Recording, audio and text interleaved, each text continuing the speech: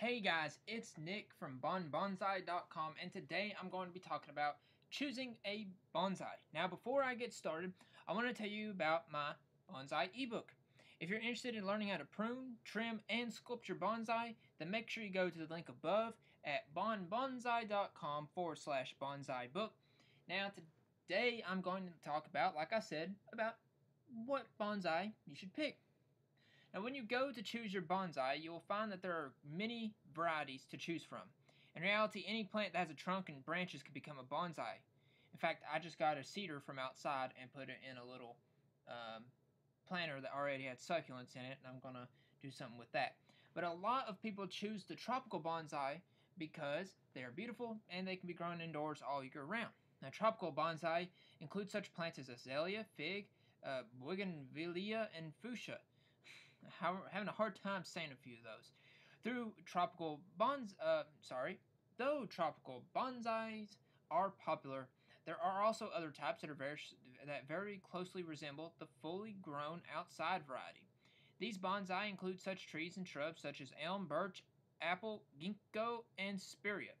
These types of plants lose their leaves in the winter when the days grow shorter. They require cooler temperatures, but above freezing in the winter.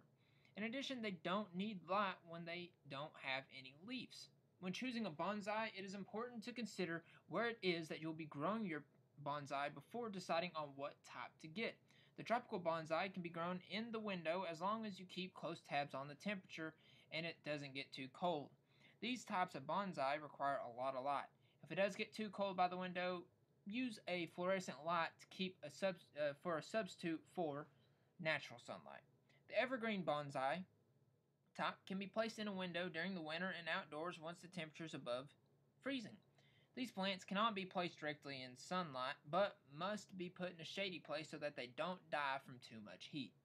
Pruning your bonsai is important, as this is how you create an illusion of a mature, fully grown tree.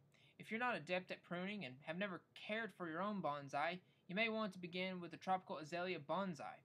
They are very adaptable to trimming, and this is also helpful for you when you're just starting out with a bonsai. There are many different styles of bonsai, including the upright, the windswept bonsai, as well as the cascade and four styles of bonsai.